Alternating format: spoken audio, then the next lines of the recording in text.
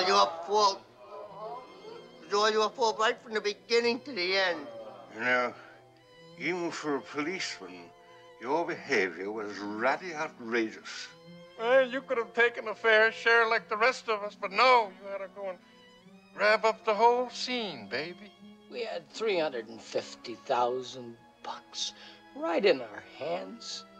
14 into $350,000. Oh, shut up. Wish I knew what they were going to do to us. But no matter what happens to us, what happens to you, I hope will be worse. I don't think you have to worry too much about that. My wife is divorcing me.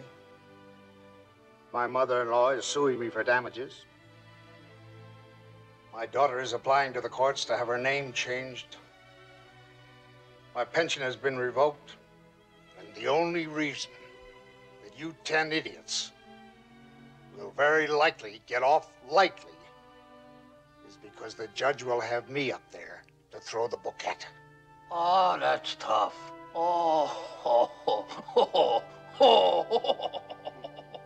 I'd like to think that sometime, maybe 10 or 20 years from now, there'd be something I could laugh at. Anything.